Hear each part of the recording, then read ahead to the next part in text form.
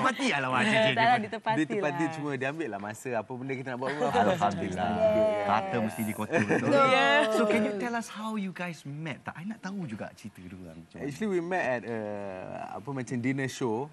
So masa tu kira Tya was in the next table lah. So I nampak dia and nampak dia punya cantik tu kan. Cik. I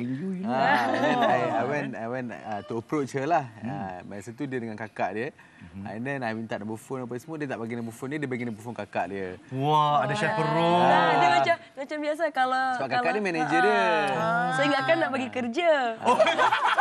Rupanya nak mencuri hati. Dia kan nak bagi cinta. Bagi cinta. So lepas tu I pun tak ada contact dia kan. I buat target sikit. Macam tak pati lah kan. Asyraf pancing.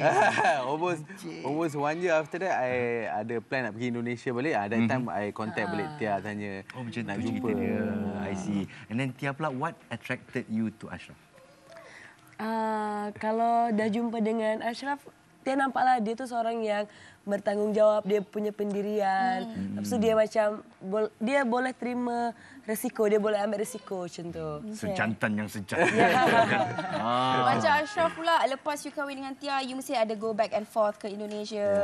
You kenal family dia. So macam mana you adaptkan diri you juga dengan orang-orang kat sana? Okay, so macam I'm quite fortunate lah sebab family Tya ni very relax. Lelaki punya family. Alhamdulillah. And dia macam, kakak dia lebih macam mak daripada mak dia. So dia punya family very relax and most responsibility goes to the sister. So jadi kakak sulung yang jagain sekalian. So bila dengan kakak tu senang lah sikit nak ambil hati sebab umur kita pun sama kan.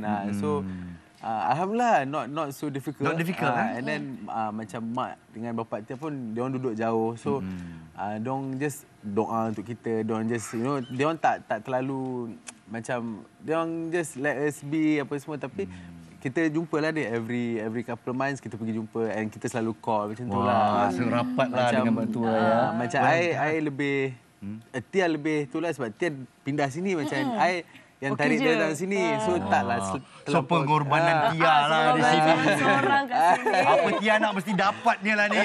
Tya besok minta Mercedes satu. Amin. Dan untuk Tya pula, apa yang sukar untuk datang ke Malaysia? Lebih sukar untuk adaptasi kepada budaya kita ataupun sebagai seorang ibu yang baru saja melahirkan anak? Menurut Tya lebih susah untuk adaptasi dengan budaya baru.